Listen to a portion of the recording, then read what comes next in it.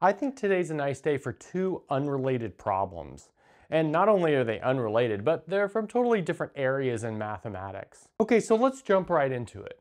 So the first one is almost like some sort of additive version of L'Hopital's rule. So it says that if a is bigger than 0, and the limit as x goes to infinity of f prime of x plus a times f of x equals L, then that means that the limit as x goes to infinity of f of x is L over a. And so I think this could be applied to some sort of situation where you can calculate this type of limit fairly easily, but the limit down here is difficult. So I think maybe a good follow-up to this video would be for you guys to maybe construct an example where this result is useful. Okay, so anyway, what we want to do first is look at the inspiration for our solution. And I think the inspiration is built off of this object right here, this f prime plus a times f of x. And what we want to do is look for some sort of maybe object that describes this as one piece, if you will. So let's see, we've got a derivative plus a times a not derivative. So that's almost looking like the product rule has been applied, but not quite. But in fact, if we multiply by a function, perhaps we could mold this into something that looks like the product rule. And let's perhaps multiply by e to the ax and then take the derivative. So we've got e to the ax times f of x. Now we're going to take the derivative. Now why e to the ax? Because exponential functions have this nice property that when you take their derivative, you get, well, whatever the multiple of x is in the exponent times the original function. Okay, so anyway, if we take the derivative of this, what are we going to get? We're going to get e to the ax times f prime of x plus a times e to the ax times f of x. But now we can factor an e to the ax out of this, and we'll be left with f prime of x plus a times f of x.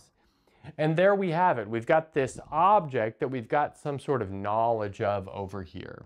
Well, let's maybe start with the limit that we want, not the limit that we have. So we've got this limit as x goes to infinity of f of x.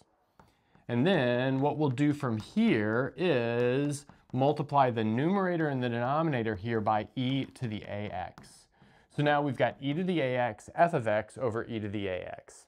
And all of this is born out of the inspiration for this formula right here. Now, I'd like to check pretty quickly that we have an indeterminate form. So as x goes to infinity, e to the ax goes to infinity.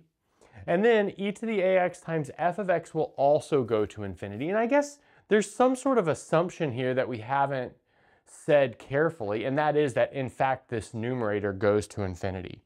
So let's maybe add that to our problem over here. So let's just say here we are assuming the following, and that is that the limit as x goes to infinity of e to the ax times f of x is, well, actually I'm going to write here plus minus infinity, because we want that infinity over infinity indeterminate form.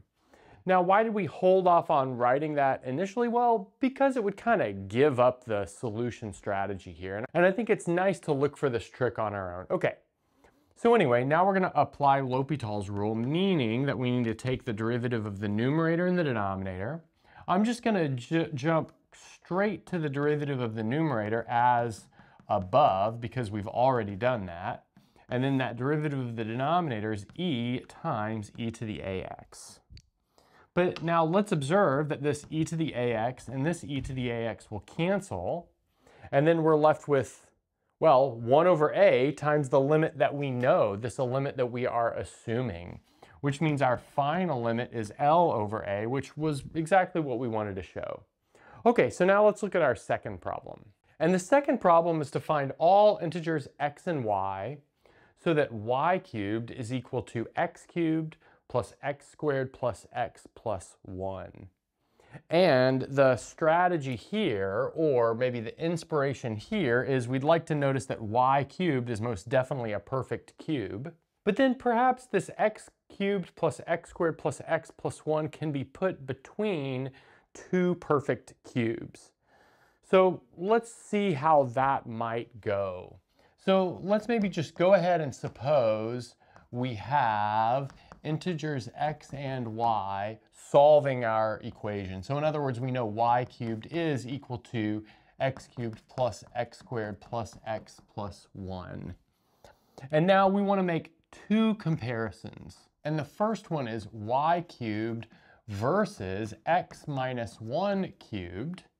And then the second one is y cubed versus x plus 1 cubed.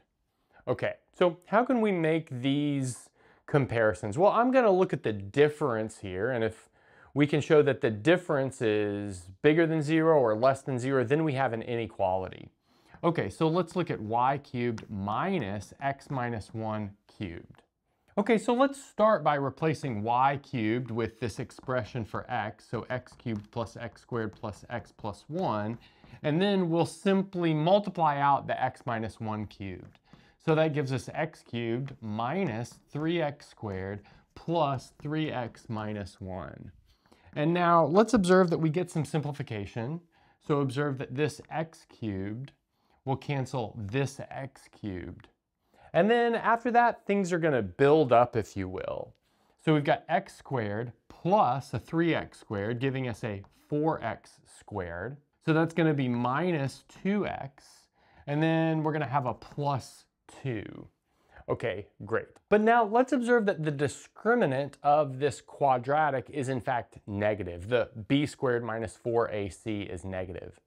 But if the discriminant is negative, that means we have no real solution. But if we have no real solution, then that means that this expression is either always positive or it's always negative. But it's pretty clearly always positive here because it's positive at x equals 0.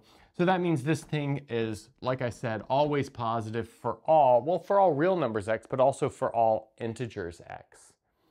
But that means we can go up here and maybe replace this y cubed versus x minus 1 cubed and say that y cubed is in fact kind of obviously always bigger than x minus 1 cubed. Okay, so now let's go to our other comparison of y cubed with x plus 1 cubed, and we're going to take the same strategy here.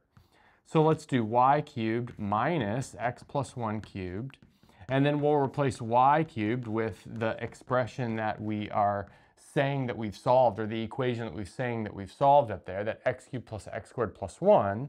And now we're going to subtract x cubed plus 3x squared plus 3x plus 1. And again, we're going to get some cancellation. So we get this x cubed and this x cubed, this 1 and then this 1. And then after that, we're going to have minus 2x squared and then minus 2x, which is pretty clearly equal to minus 2x times x plus 1. But now let's observe that that's always going to be less than or equal to 0. So how do we know that it could be equal to 0? Well, when x is equal to 0, it could be equal to 0. And when x is equal to negative 1, it could also be equal to 0. But notice that it is always negative outside of those places. If x is bigger than 0, then we have a negative 2 times a positive, which is less than 0. If x is less than negative 1, then we have negative 2 times a negative, which is also always less than 0. So that means we can go right here and we can replace our verses with, let's see, less than or equal to, just based off the fact that we got a minus for this calculation here. Okay, and now we've compared y cubed with two perfect cubes that are fairly close to each other. So now we're ready to finish this off. Okay, so putting those two inequalities together that we had on the last board, we have y cubed is bigger than x minus 1 cubed, but less than or equal to x plus 1 cubed. But now observe that there's only one perfect cube between x minus 1 cubed and x plus 1 cubed, and that's x cubed. So we can change this inequality to greater than or equal to by replacing x minus 1 cubed with x cubed. But now this is going to split off into two cases. Again, because only two perfect cubes will satisfy this type of equation. So we either have y cubed is equal to x cubed, or we have y cubed is equal to x plus 1 cubed, which I'll write out as x cubed plus 3x squared plus 3x plus 1.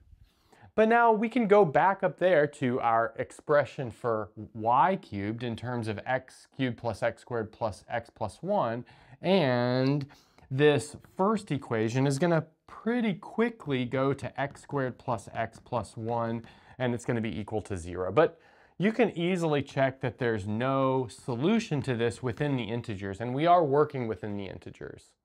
So that means this is our only possibility, but this breaks down to 2x times x plus 1 equals 0 fairly quickly. Actually, it's exactly the same as the calculation that we did before. But now this splits into two cases. We either have x is equal to 0 or x is equal to negative 1. Now if x is equal to 0, y is equal to 1. And then if x is equal to negative 1, we see that y is equal to 0. And that gives us our two solutions. And in fact, those are the only two solutions. And that's a good place to stop.